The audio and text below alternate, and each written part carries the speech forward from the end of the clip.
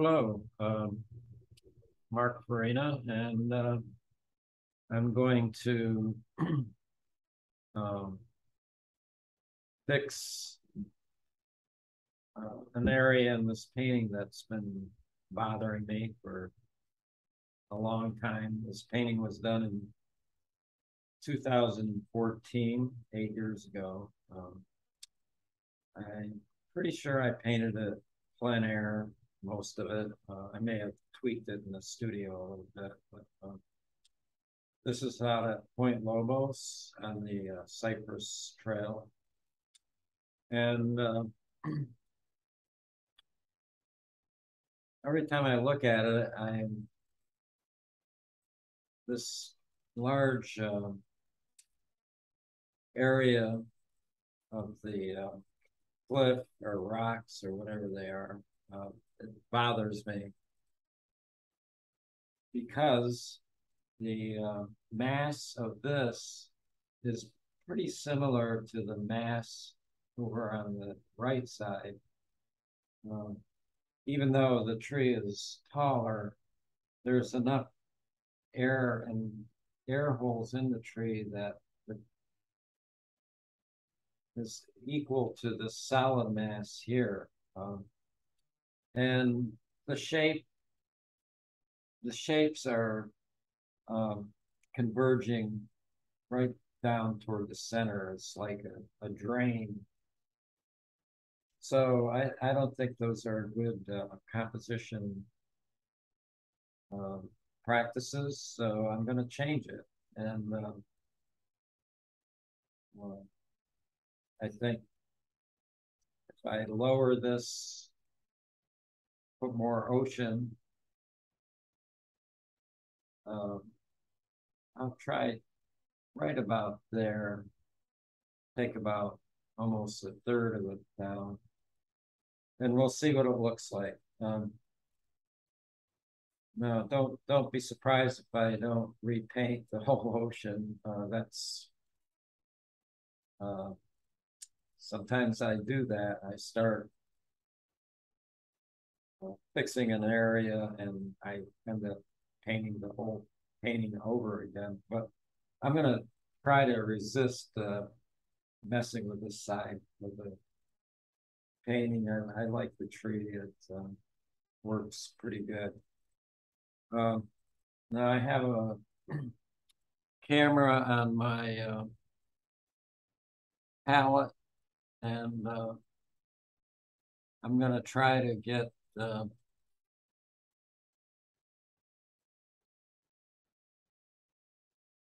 as close to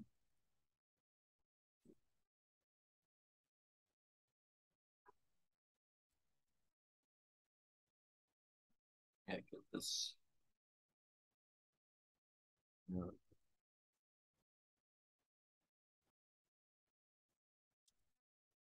Try to get as close to this ocean color as I can. Now, it looks to me, I probably used Viridian and alizarin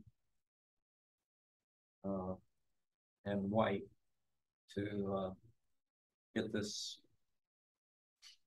tone color. The Viridian is real evident there, and then the alizarin sort of they're both cool colors, but they're complements. So you can get a cool gray with those two colors and white, of course. So, but I have recently added some Vasari colors. They put out these mixtures, and they're not conventional colors. They're sort of custom colors that Vasari makes, and they have sets that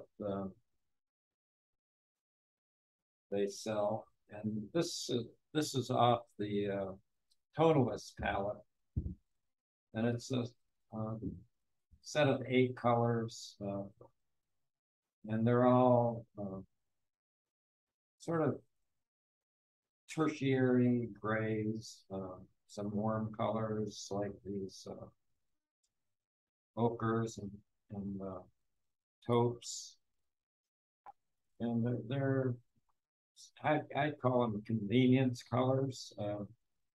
They instead of mixing up this blue over here, they just have it there, and I've experimented with them, and it's like a shortcut to mixing grays and warm tones, and if you need to remix a color with it's much easier with these. If you start with these Vasari tonalist colors, it's much easier to match the color because it's already mixed. So anyway, I've been experimenting with them. This is a Vasari color. This violet. It's what is that? Really beautiful color. It's orchid. They named the name them exotic names, sort of like house paints. This one is called Buff, and that's sort of a almost like a flush tone, a little grayer. And another one I like is Shiprock, which is this color here, and it's a real handy for when you're doing a road or dirt or whatever. And then there's some greens. This is called Jasper, this color. And there's now phthalo green I have here instead of Viridian. It's very similar. Oh no, I did use Viridian. I have a Viridian Vasari color that I ordered separately. But phthalo green is similar. It's a little, I think,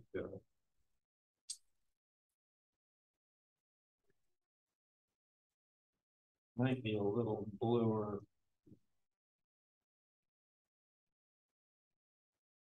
Yeah, it's a little cooler. Maybe more transparent. Anyway, these colors are, except for the Viridian, they're fairly reasonable. These earth tones and these grays, they're pretty reasonable. You get into the cadmiums and cobalts, and the price is pretty pricey for the price of things.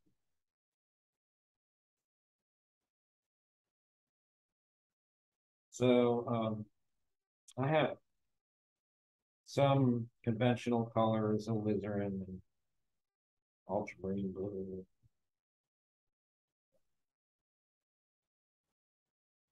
Viridian on here, of course, white.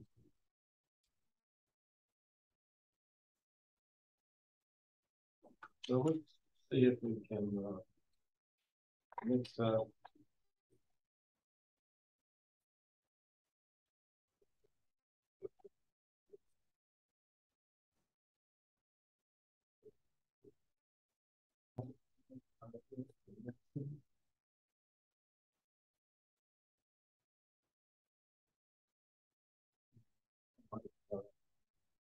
Palette knives that are a little springier than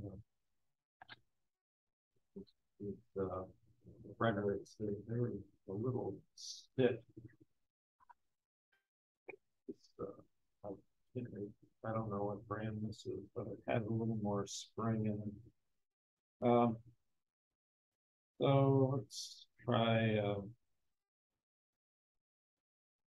take a little Viridian and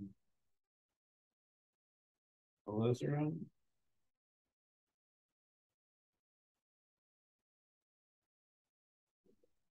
White.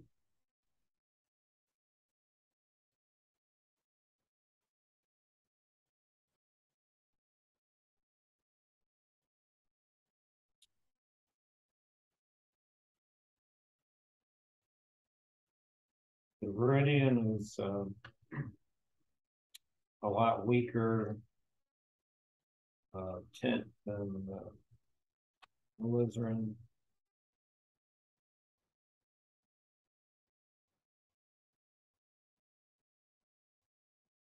But these are both cool, cool primary, or cool, very cool colors. Viridian is a cool red, and alizarin is a cool red. And Viridian is a cool green.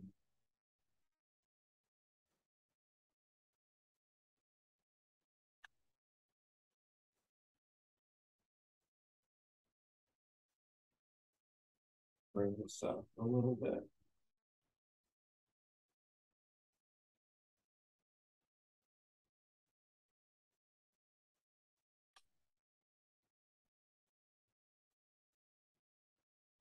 And try this a little phthalo here. It's a stronger tint than the Viridian.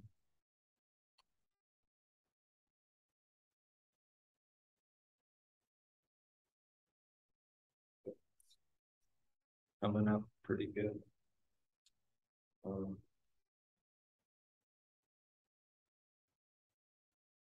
During this period of the pandemic, I didn't paint much outdoors. And then I had a run of commissions, fortunately, that kept me busy for almost 2 years. I had about 4 large commissions,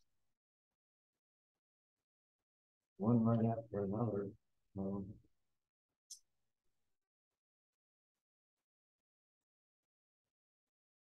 So I painted a lot in the studio. I'm getting out a little more, but I found that I was spending a lot of time mixing colors. And I think I learned a lot about color during this 2 years. Being isolated in the studio.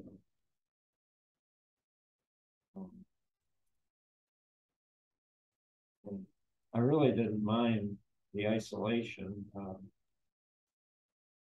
I miss painting outdoors a little bit, but I'd get out occasionally. But I find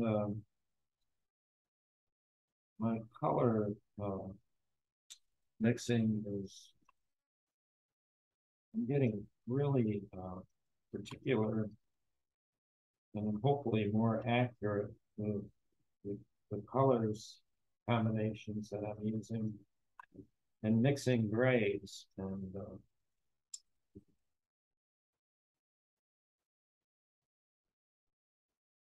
so I may spend about a third of my time mixing colors, values, and a lot less time with the brush on the canvas. So I feel like I've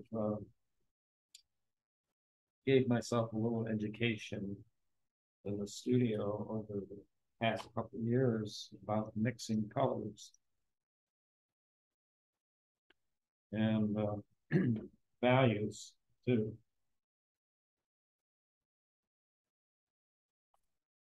A lot of landscape painting um, depends on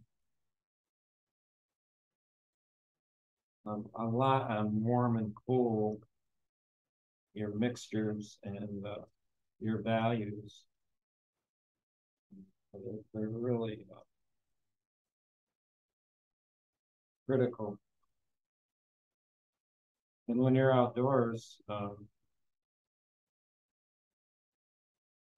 there's so much going on, so many distractions.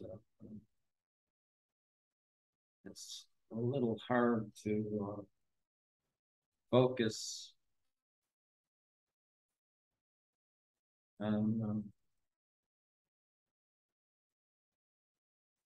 at least for me, focus on the real finer points of mixing colors.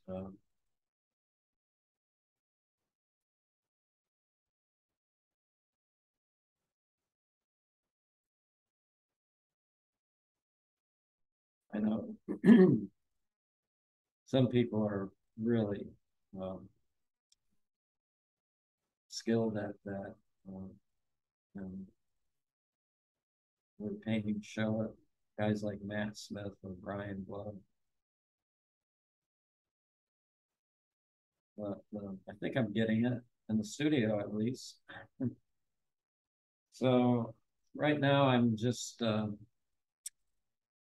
putting in a gray tone. Yeah, I'm gonna end up painting the whole ocean again. I can feel it coming. That's okay.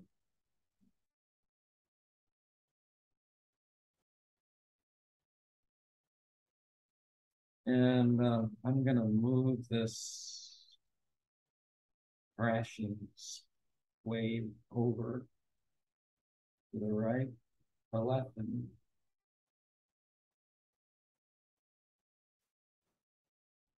too much in the center. It just attracting too much tension.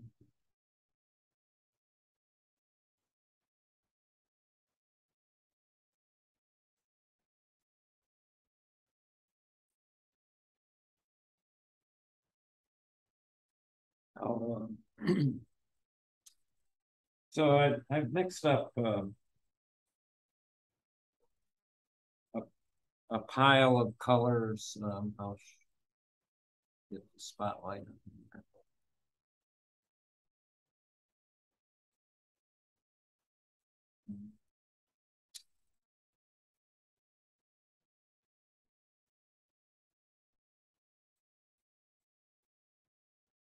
There's a little bit of glare there, but I've mixed up a, sort of a graded pool of colors from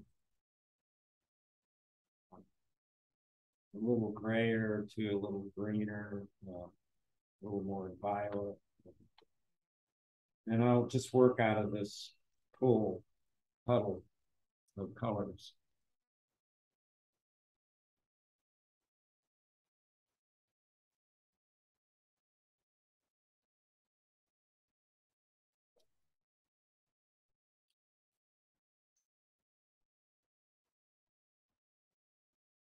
So the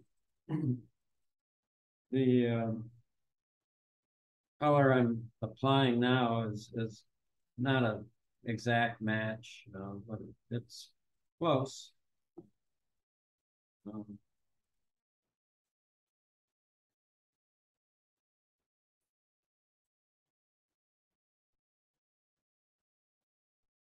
let's see how far I want to take this down. I can always erase what I the wet paint here. I can just take a paper towel and get back the original since it's dry. But I'm going to take it down.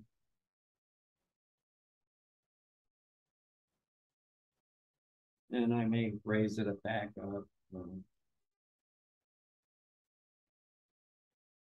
think I'll widen this gap here.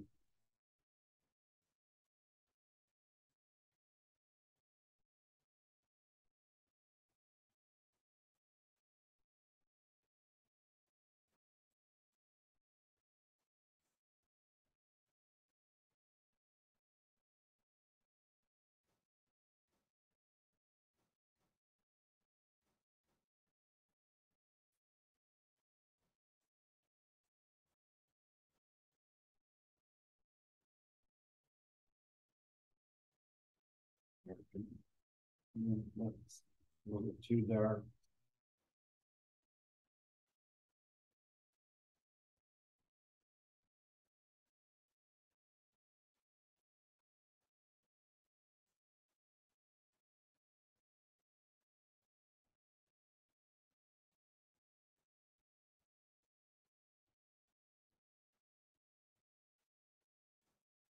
No, I'm not using a reference photo, so I'm just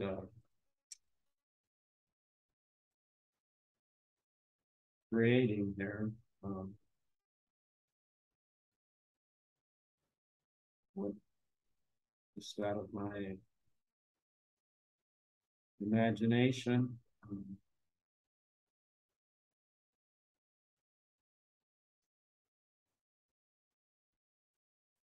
I found um,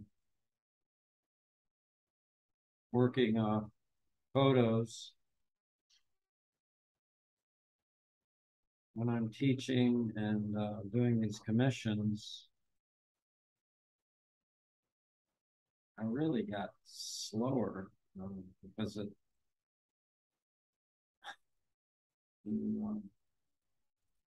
photo is constant and it doesn't change like it does outdoors. And you get hung up on all the details.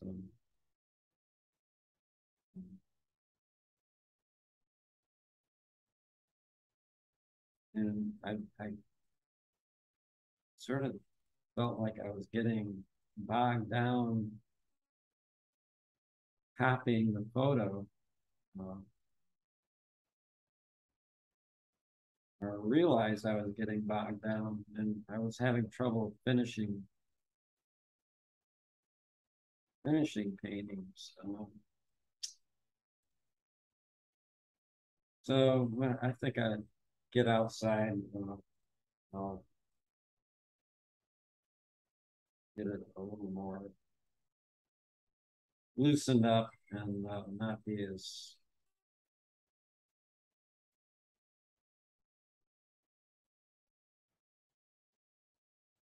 hung up on the details. But this is a good way to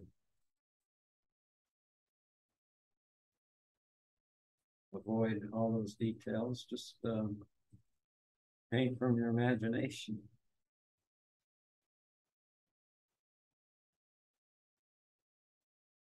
I find if I go out in the field and paint, I'm out there for a few hours and you get a real connection to what you're painting. And if you take that indoors, when you work on the painting or you want to tweak it, sometimes you don't even need a reference photo. It's a detriment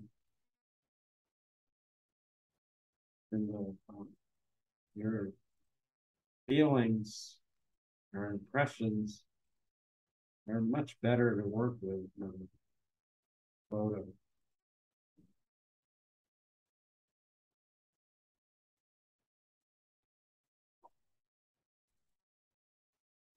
You're a little freer.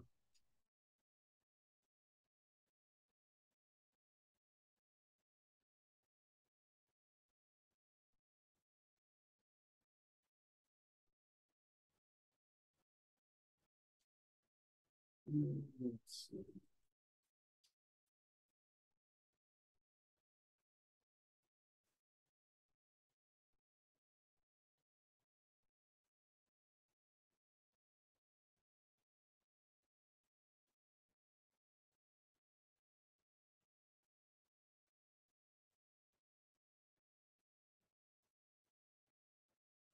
I like the way that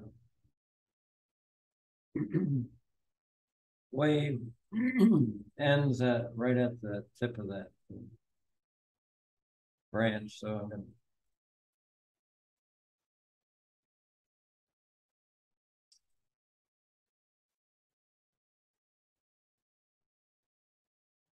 to delete that tangent.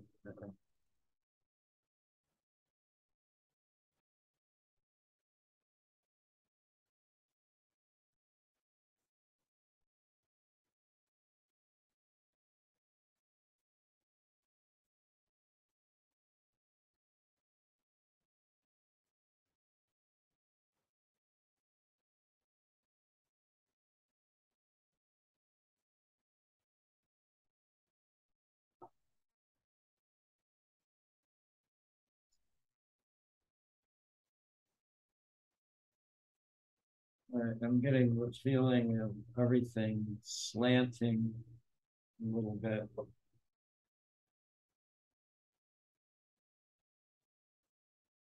So I'm going to level off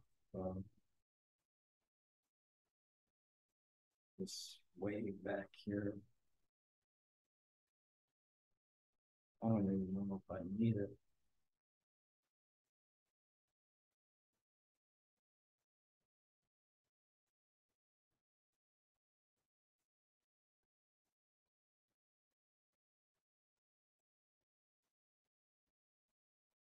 Still working off the same pile. Just kind of going back and forth between Meridian, alizarin, more phthalo blue, or green, and just so it's and white.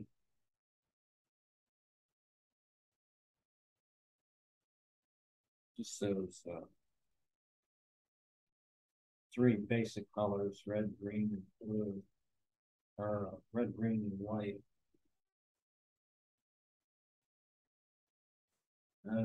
There's a good match.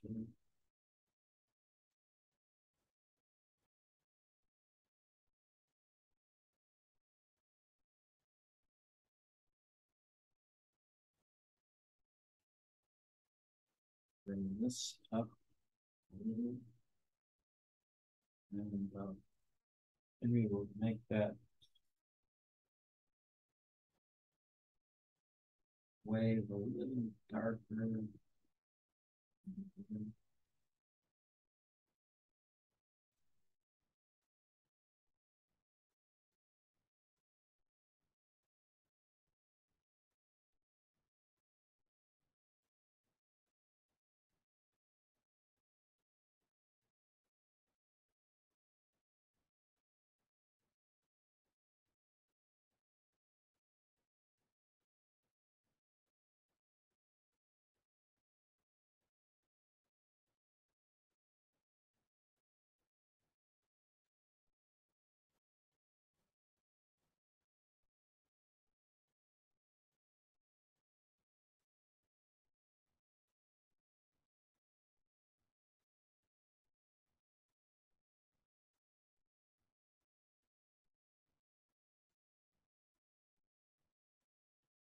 this obviously was a kind of a gray day. Um, so there's really not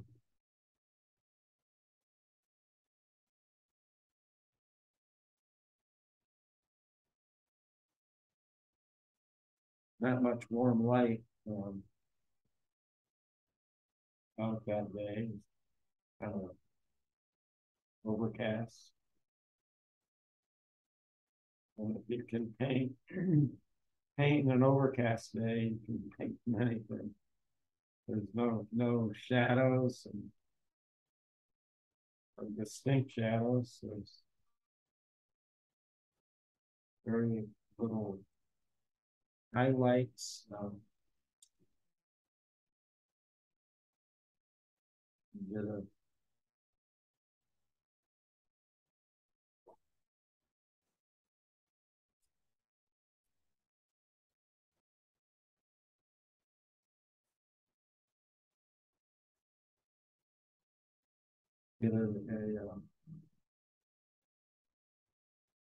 more tonal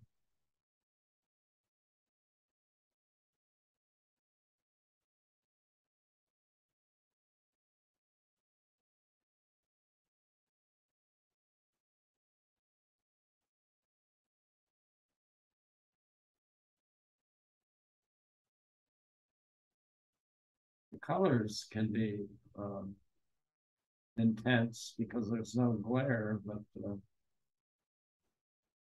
I don't like that. That's hitting the top of the tree.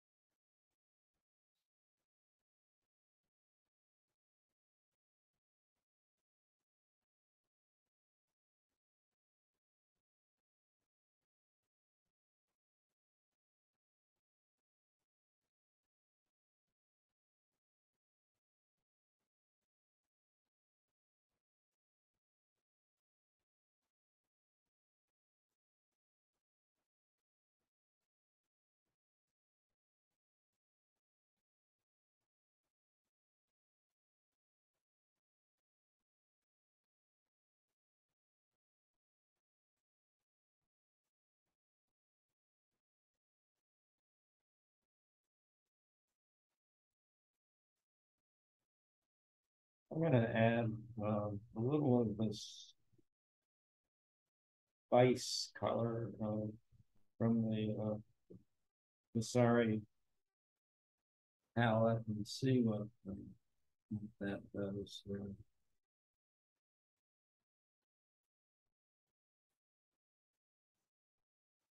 And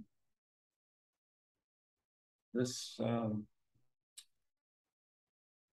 horizon is so obscured because of the overcast. There is no distinction between the marine layer and the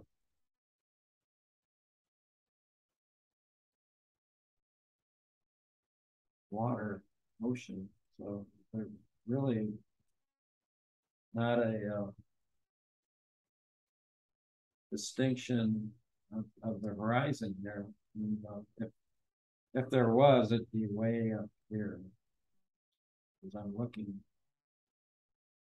pretty much down from a elevated view. This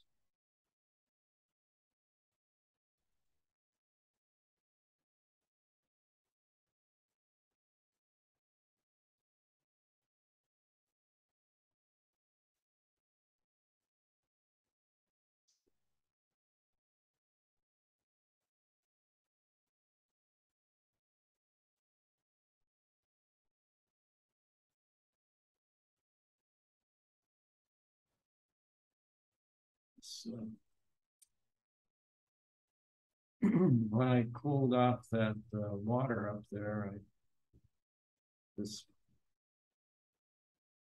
upper part turned kind of a dull gray. So let's see if we can fix that. It's not very attractive color, kind of drab.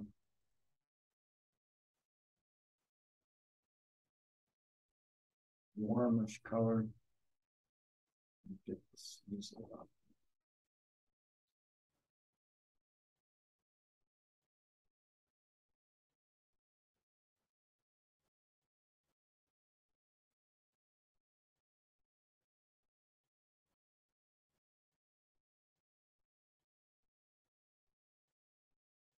This vice color is it's really convenient color.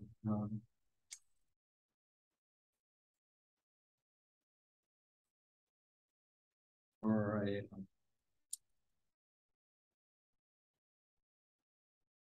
gray sky or a twilight scene, even. I notice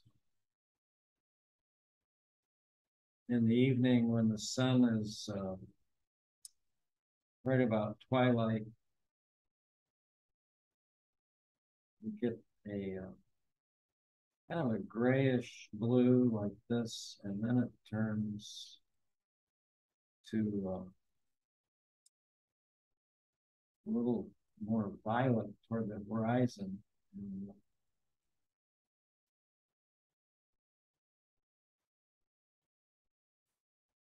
that's not looking very good there, but we'll fix that.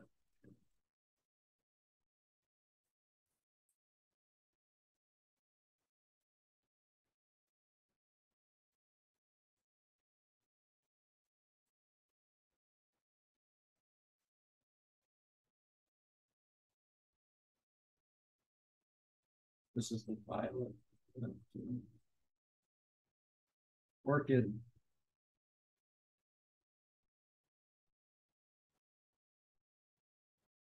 And maybe we'll make that a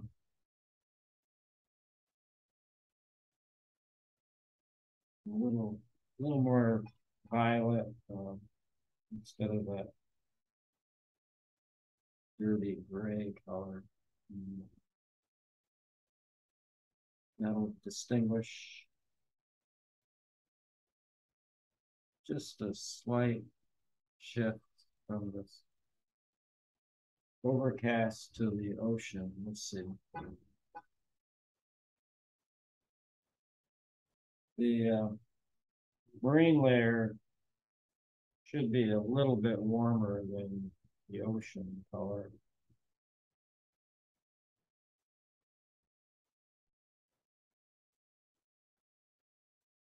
I think I'm going to do that anyway. So in this painting, it is.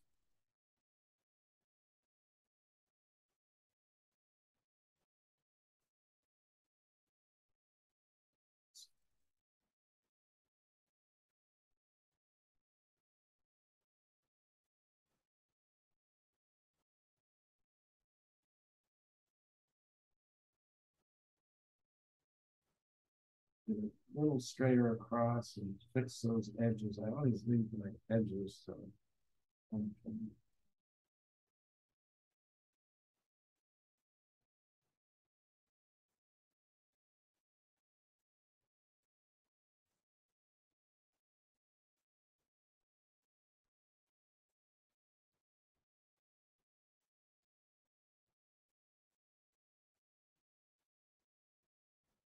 these YouTube videos are not short.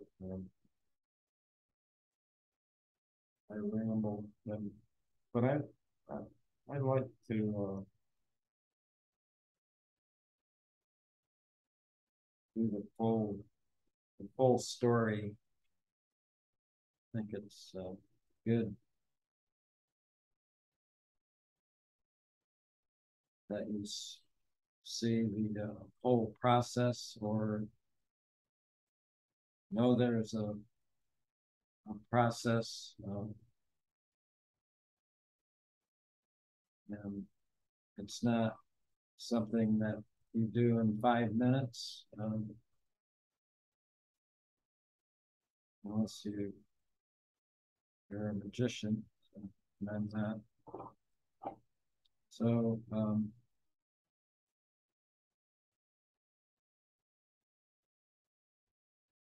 I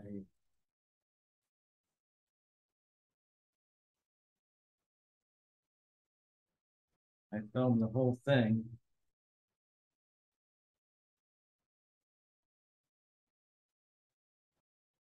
And you can fast forward it.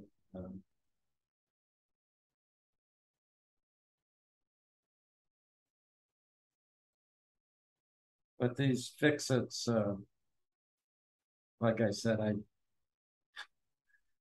the beginning, I probably end up redoing the whole painting and the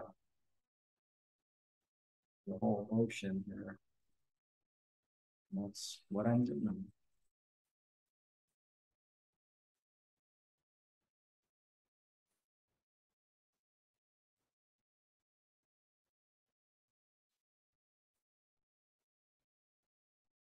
It's just, I don't know if you can see this on the camera, but just a slight shift from a warm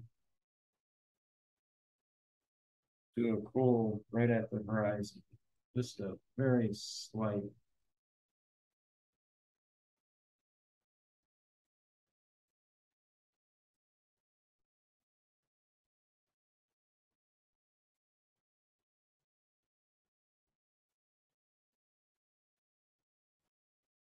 Shift in temperature.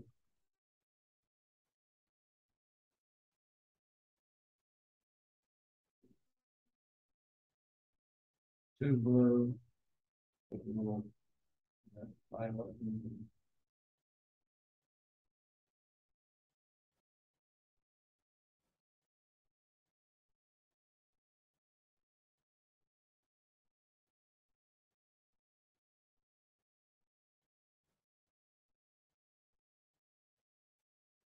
Some nice soft edges on this tree. Um, Probably be a little easier to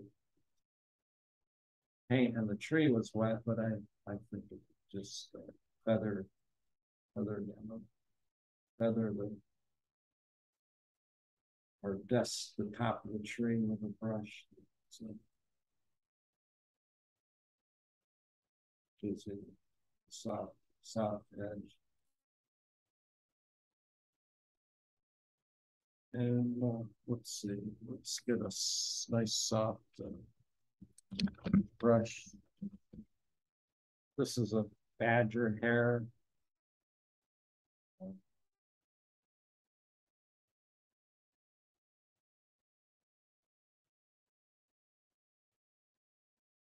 Kind of a soft bristle. I use it to blend.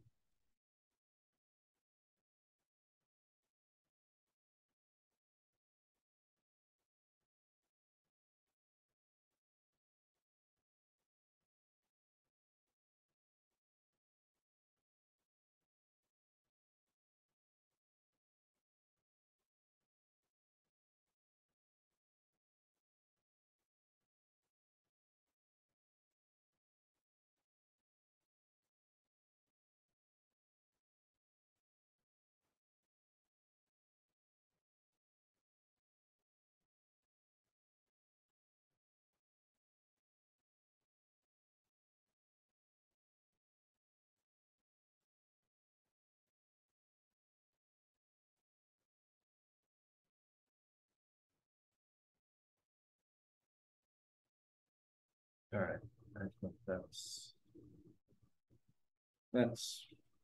funny. Uh,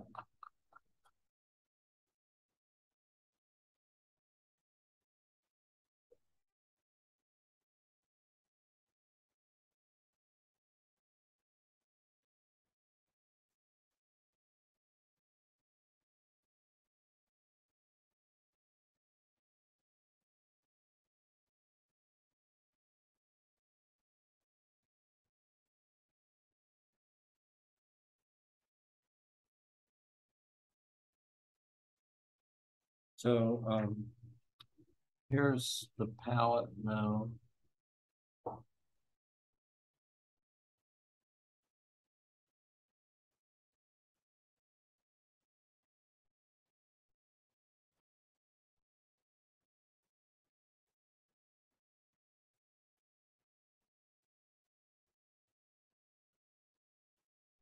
A little hard to see, but this was the original mixture, and since I added the orchid and the vice, I'm sort of working off the side here for the top part of the painting.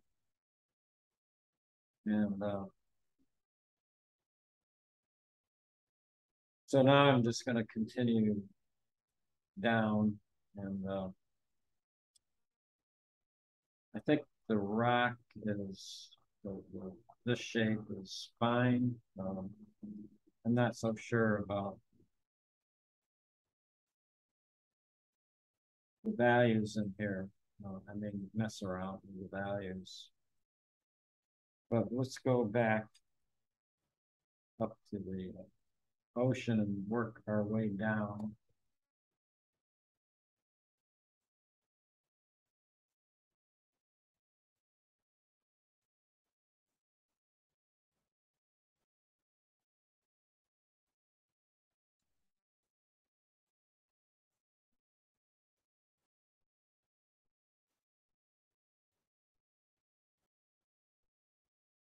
I think I need another file.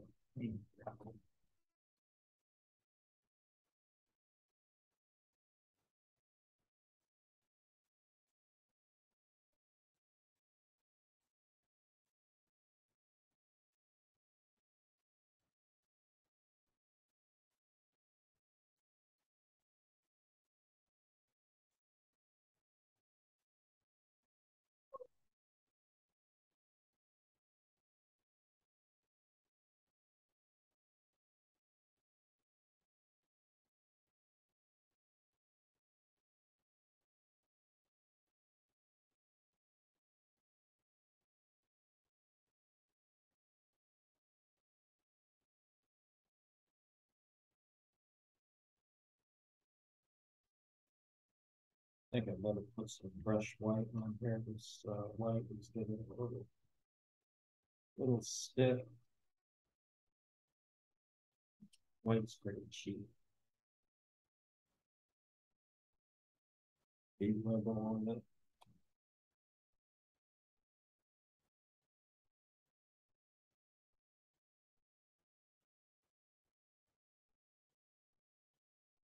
These tonal colors are very reasonable. I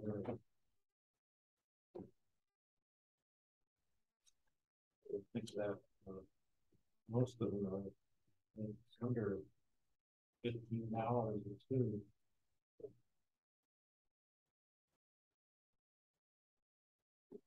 When you get into the cadmiums and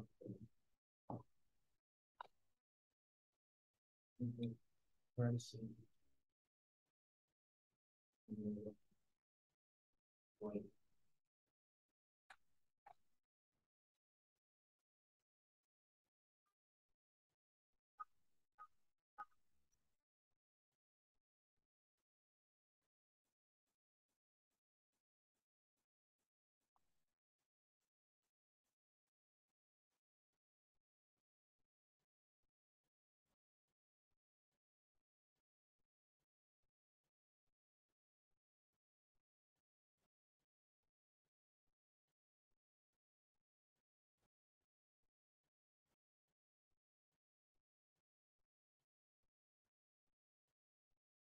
You don't always have to use white to lighten up the value. You can actually use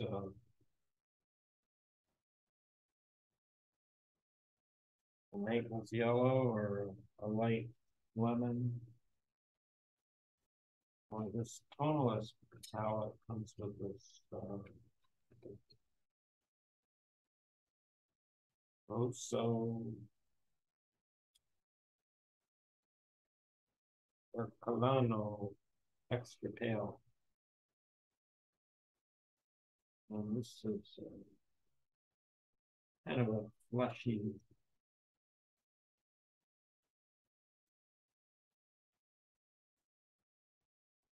pink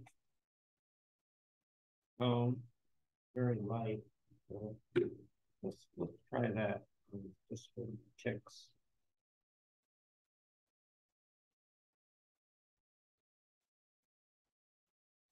And get something really cool, different. Let's see where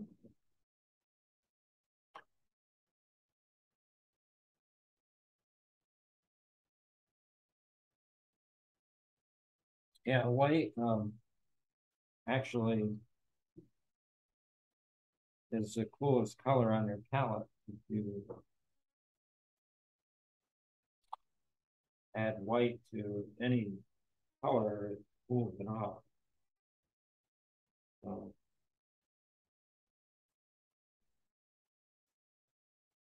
but,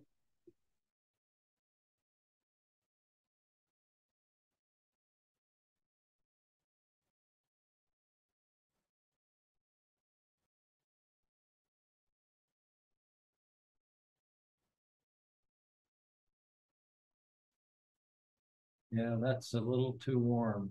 Um, so we're gonna go back to the white. That warms it up a little too much.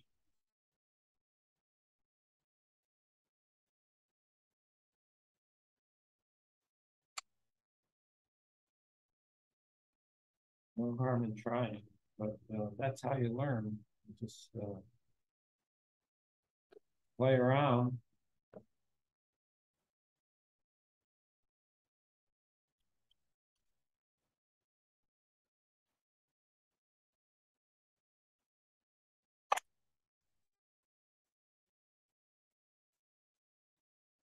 So that's no glory.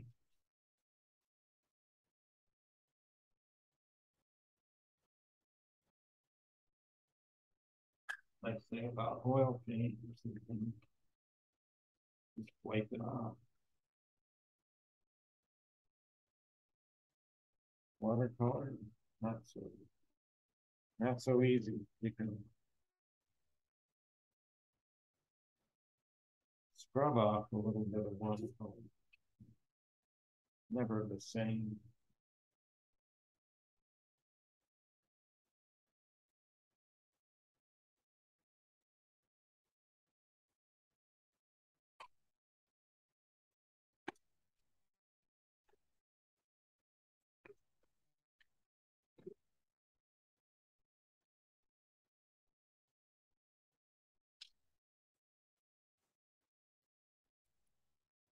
I'm gonna stick with the Phthalo.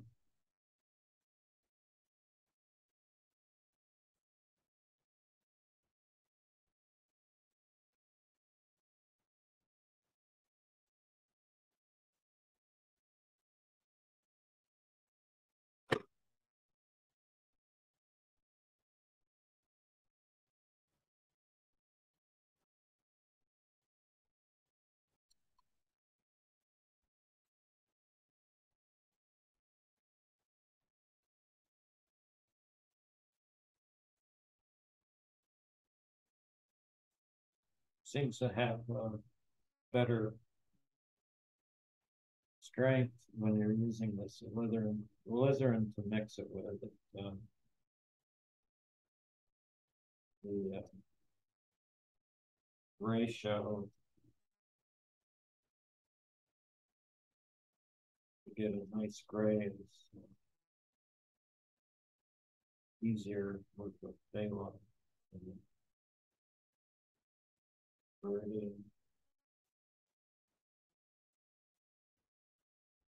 I don't know why one pigment has more tinting power than the other, but probably has to do with transparency or strength, pigment strength.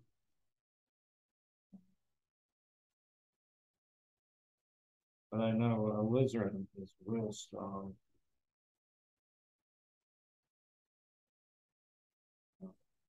Tint, tinting, staining. And I'm pretty sure it's pretty transparent.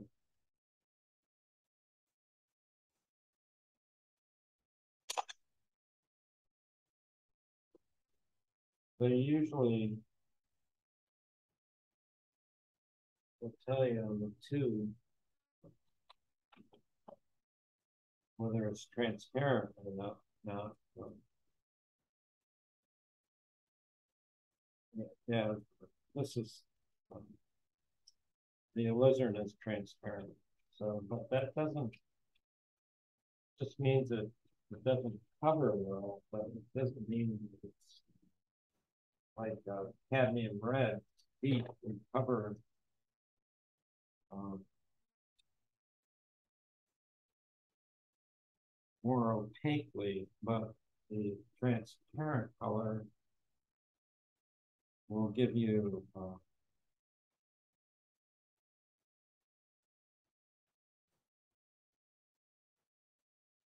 better better mixing color. Uh, if you use cad red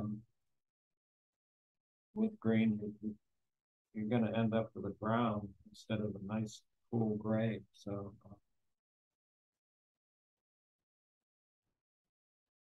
the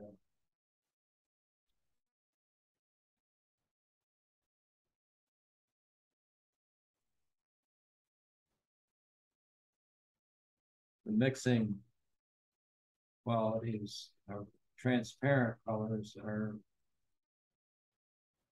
a little more luminescent, I guess is the word.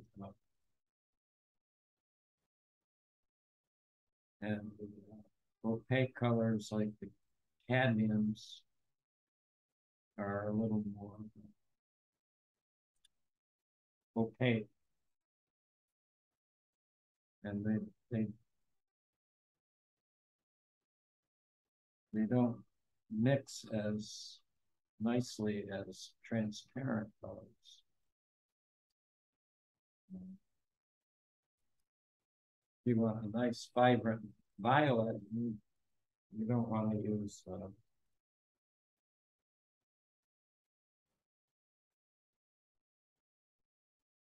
cad red. You get a nice opaque maroon. Uh,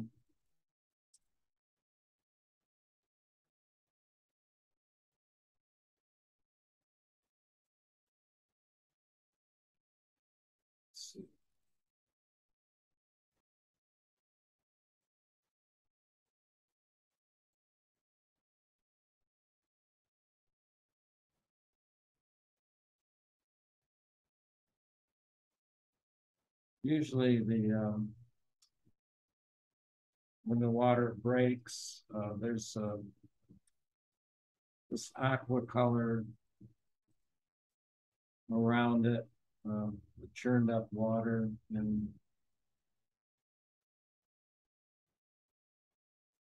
I guess there's more air bubbles in the water when it's churned up, and it allows the light to uh,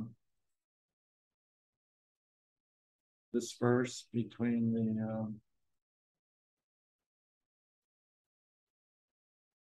bubbles, and it comes out aqua, and that's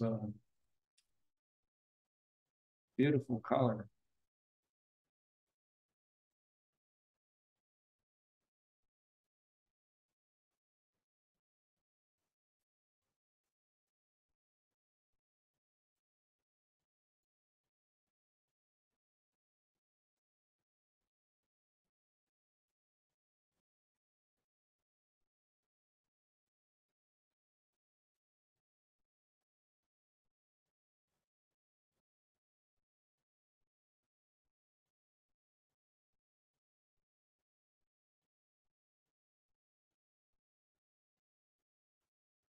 Well, let's take a look and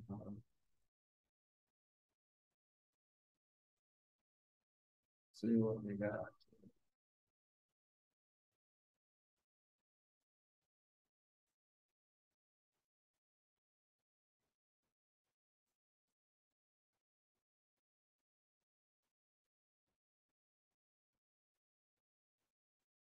Lighten this up just a little bit. This gray here.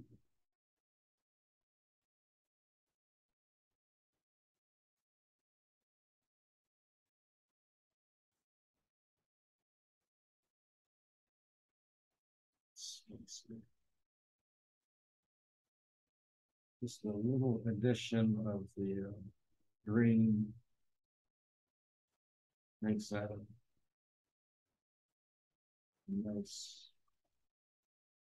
nice color for it.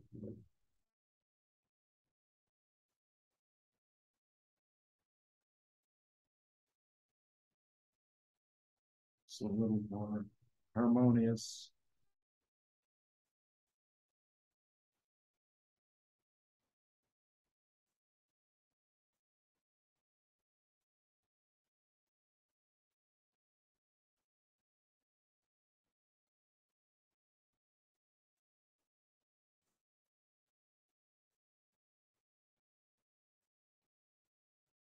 Like this.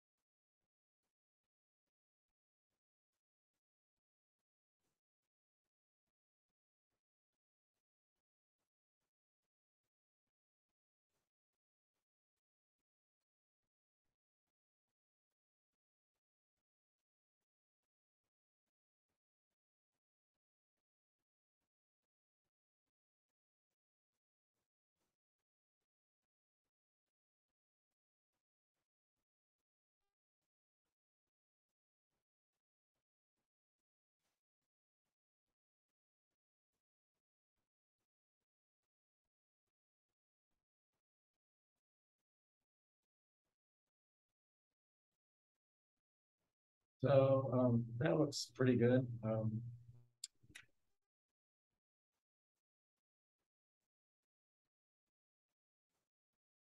little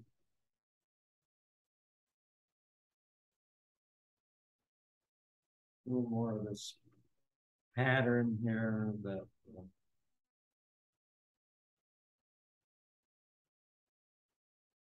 it's kind of a device. Needs your eye.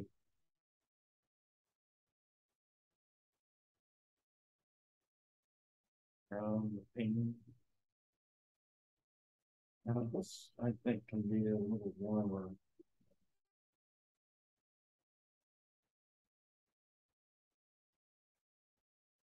This,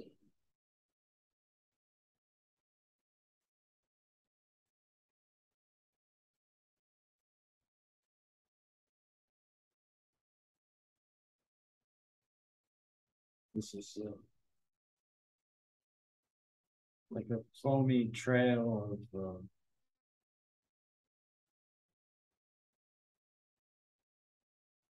white water. Uh, it's usually discolored a little bit.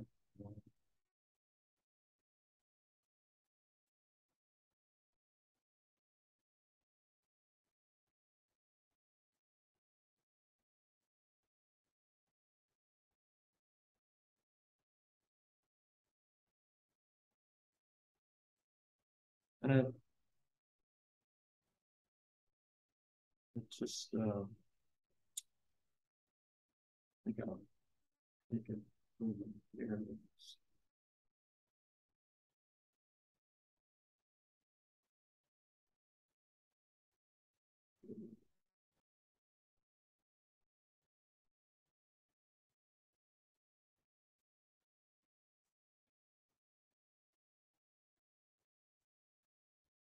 Yeah, that's better.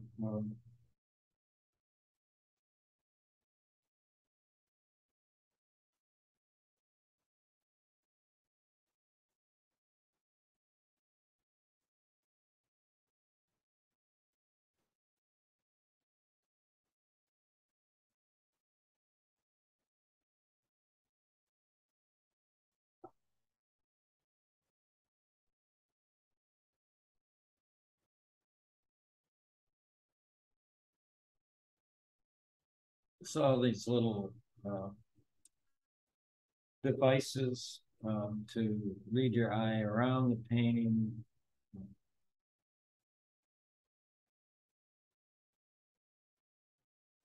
lead you off the painting, lead you into the painting. I don't know if that's looks a little too contrived or what, but I'll assess it a little later on.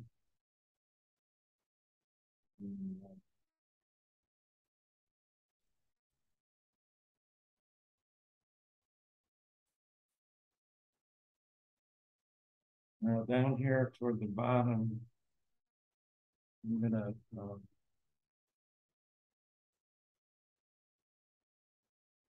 make this a little darker.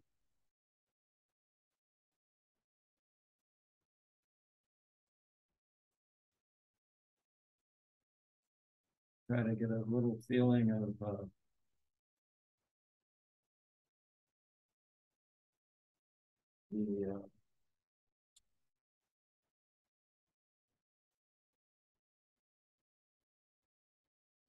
waves, uh, the water surface that's not flat.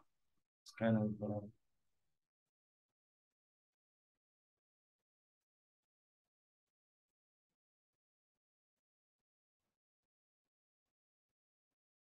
ripples in the water, not too much. And then down here, even darker.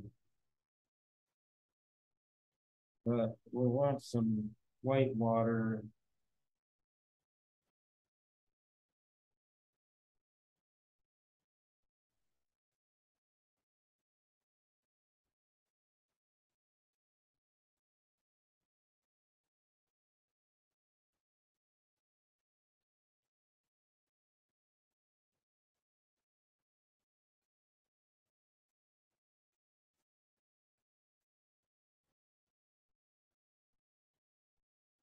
Anyway, it's going pretty good, and I'll repaint the rocks here. Um,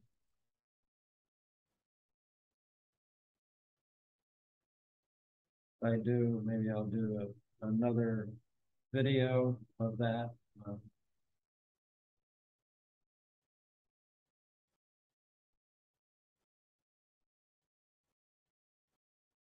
I really don't have a plan for that, but I might need a good reference for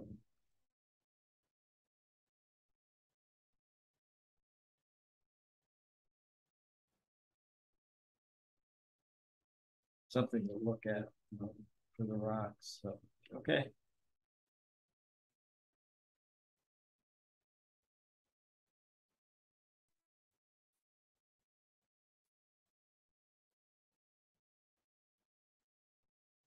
So I've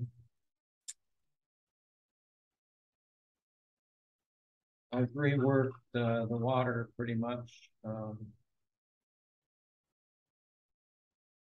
Started using my Vasari colors more and more, and especially in this area. Um, the Vice and the phthalo green. And I changed a little bit of this pattern in here. Did a little more broken color in through here, brightened it up. Uh, now I'm just dealing with this rock. I painted it once and over once, and I didn't like it. It was too dark, so I lightened it up a little bit with a brown. So let's see. I'll just sort of play around with this. When it's overcast, you normally have warmer shadows and cooler light. So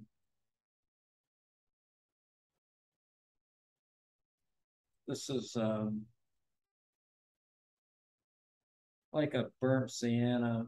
It's another one of the sorry colors, but it's I don't know what the name is.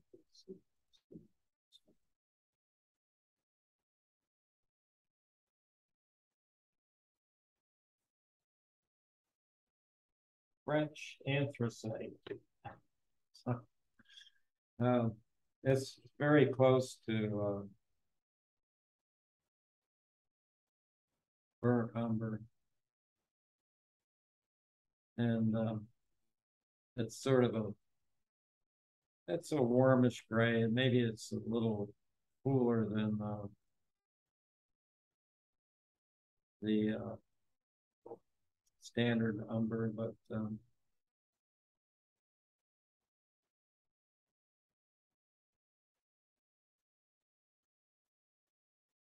and then the top color is this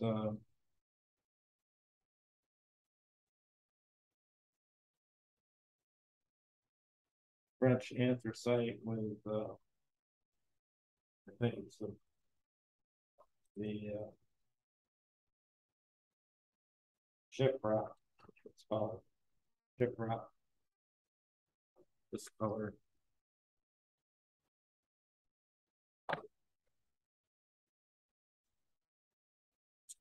And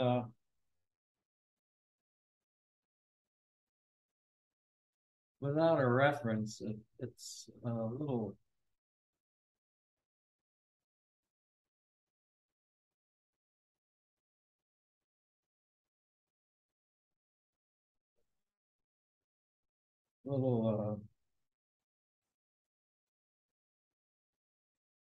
like I have to grope around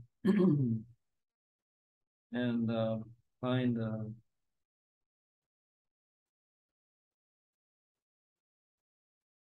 find some good shapes here. I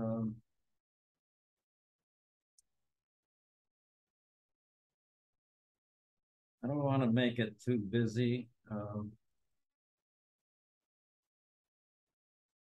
So just using a nice big brush.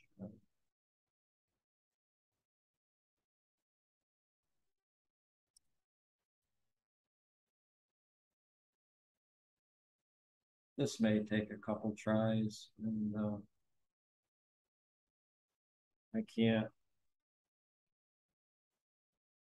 work on this much longer. Have to go to figure drawing, and the dog has to go out. But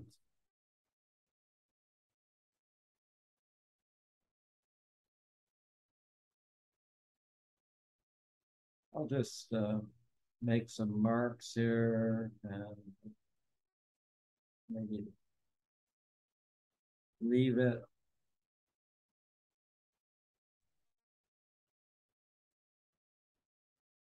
access it a little later on. Um,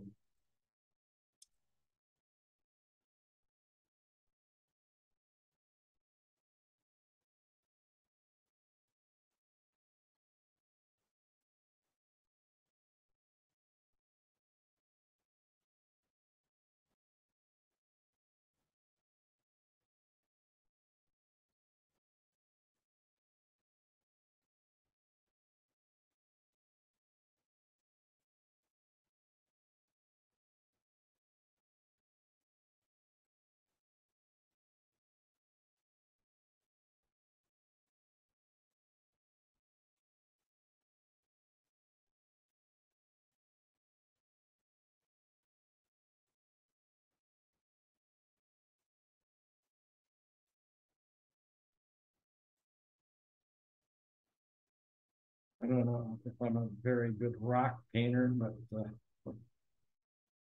I think I'm better at oceans than rocks. It's got some possibility. These rocks aren't too bad, but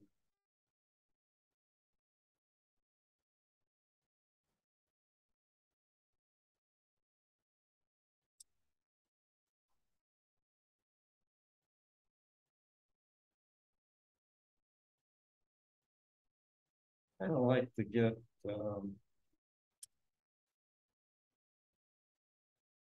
all these darks pretty much connected. Uh, Otherwise, it gets busy. Um,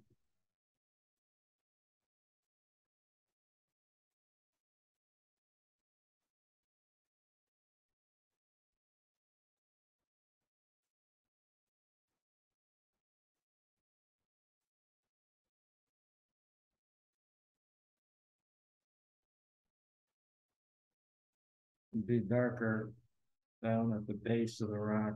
It's usually where the water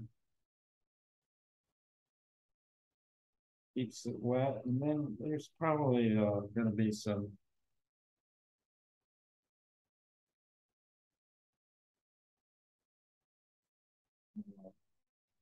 kelp, or not kelp, but some kind of moss or plant life that lives in these tidal zones on the rocks.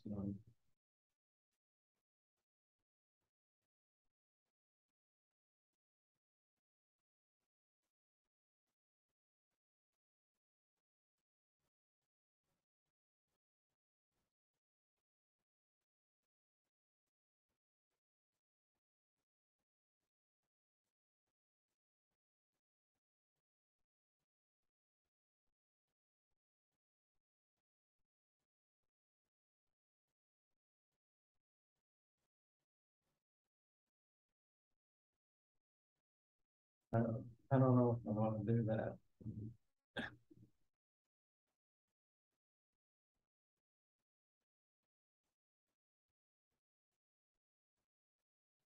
Maybe this is just a little less bright.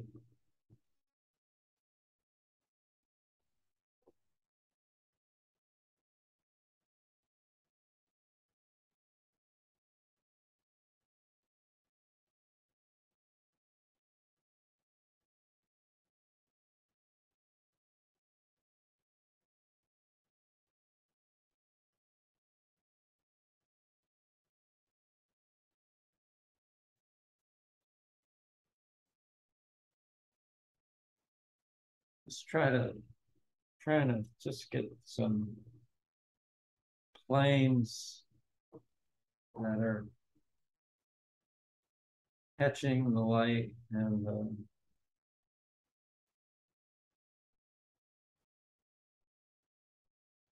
some planes where they're not they're facing in the opposite direction. We'll add a little coolness here as the light's cool. And this is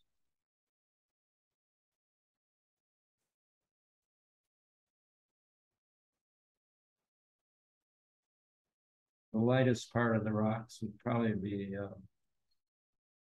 surfaces facing up toward the sky. But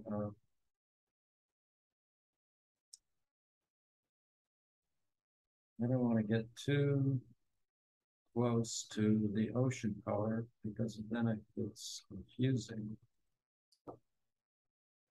So this is just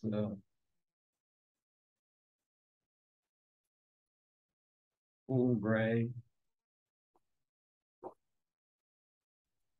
And that seems to be working pretty good.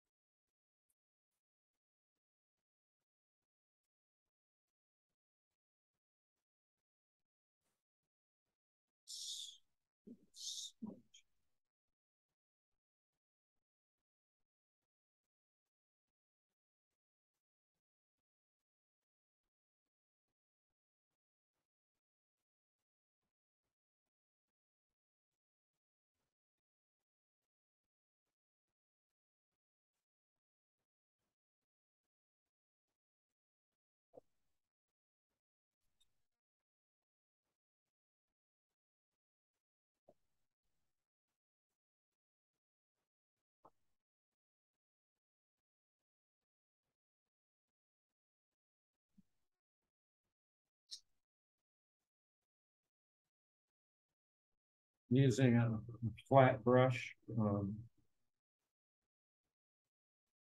I want the planes to be sort of angular. They're a little more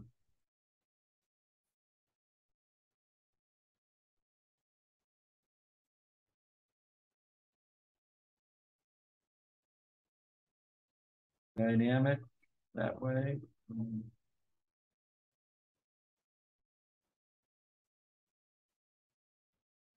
Yeah, this is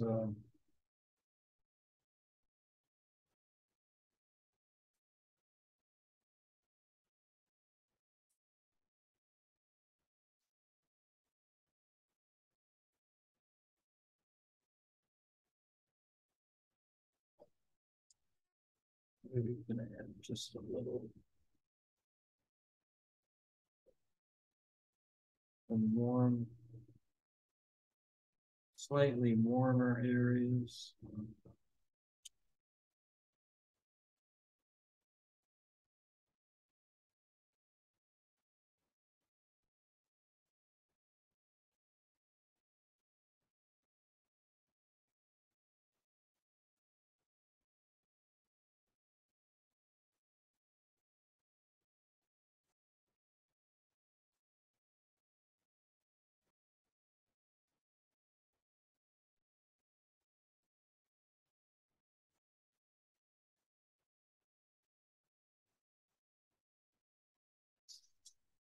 And these are pretty vertical planes, so they'll be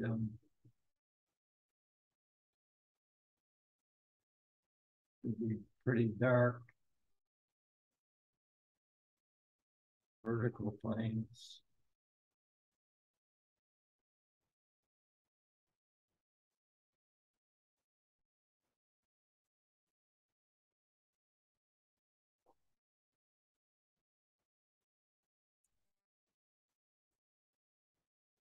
And maybe just a couple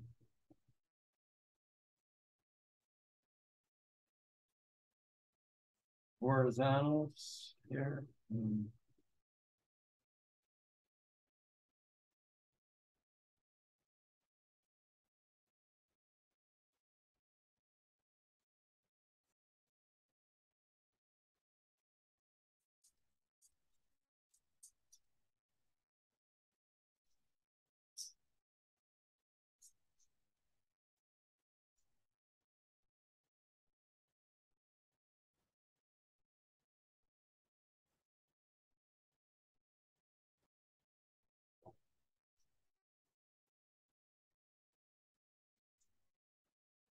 trying to get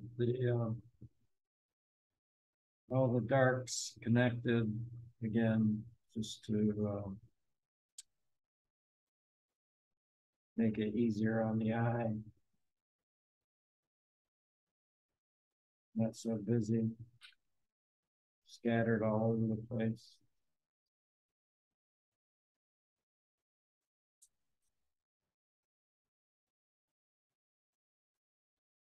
Even this suggested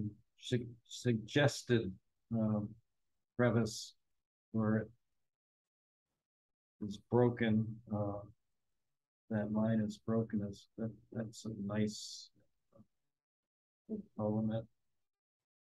And just some accents.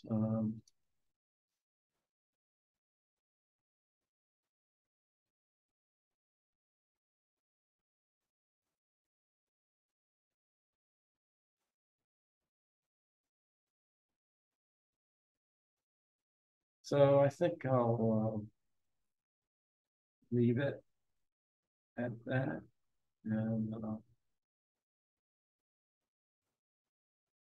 we'll look at it tomorrow. And I think that's looking pretty good. Just get this a little softer.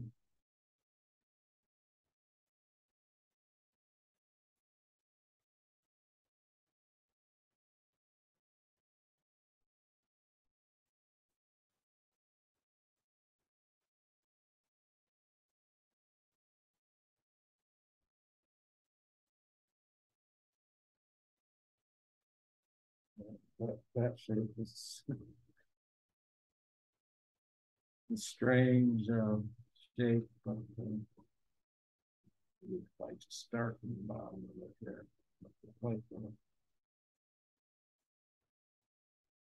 flat rock projecting out.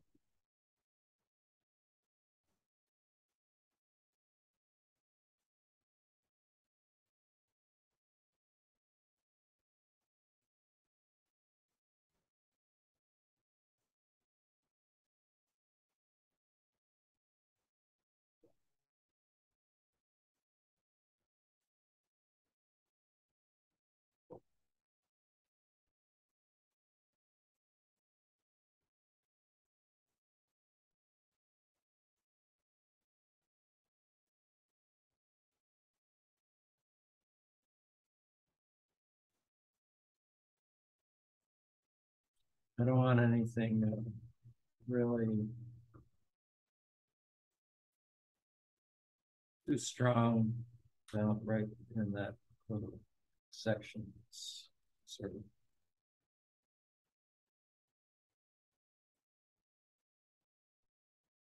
just a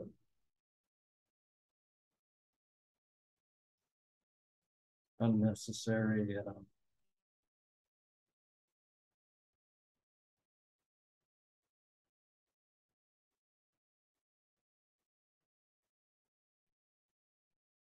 element.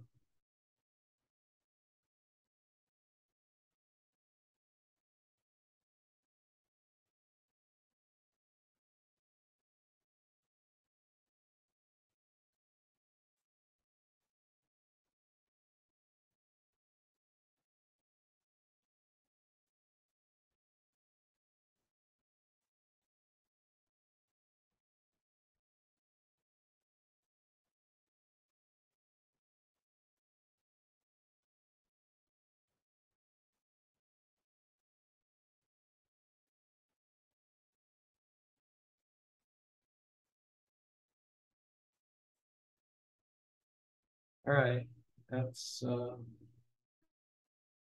that's it for now. Um,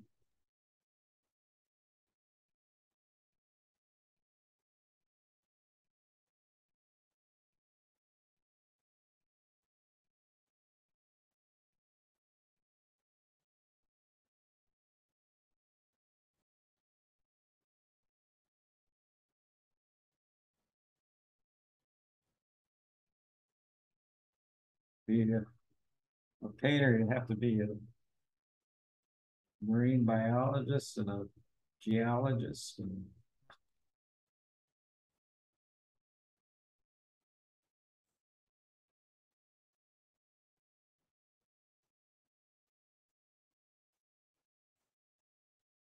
biologist.